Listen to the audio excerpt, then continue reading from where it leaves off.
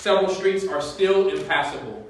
Westbrook, Rollingwood, Harrow, Julienne, and Nichols streets.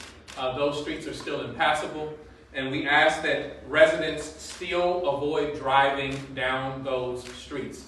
This is imperative because when vehicles ride down the streets that are considered still impassable, it creates wakes. What that means is it pushes water into homes that would otherwise not have water enter into them. And so in order to spare property, in order to minimize the damage that residents are going to have to contend with, we ask that you do not drive down the streets that I mentioned or drive down any street that is impassable.